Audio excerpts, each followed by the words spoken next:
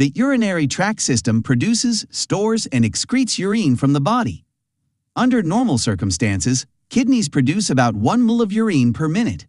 The capacity of the bladder is variable. A healthy bladder can usually retain about 350 to 500 ml of urine. 3 sets of muscles control the flow of urine from the bladder via the urethra. The internal and external sphincters, which are formed by involuntary and voluntary muscles respectively, and pelvic floor muscles.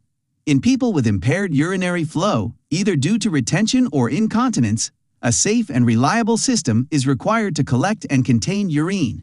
This is where the urinary catheter comes into play.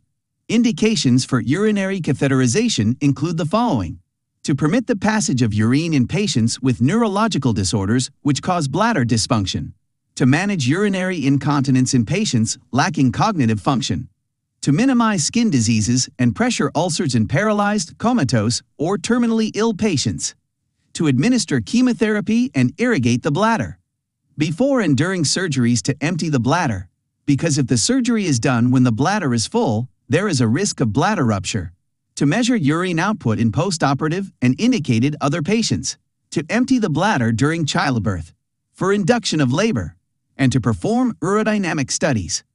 Foley catheter was originally introduced by the American urologist Frederick Foley nearly 80 years ago.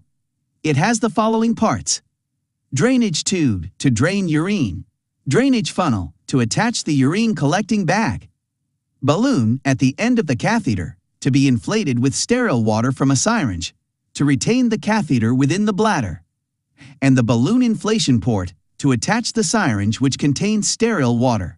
The smooth rounded tip of the catheter extends beyond the balloon, and 1 or more eye holes are cut in the 2 adjacent to the tip to allow urine to drain. This image shows a catheter inserted to a female bladder through the urethra.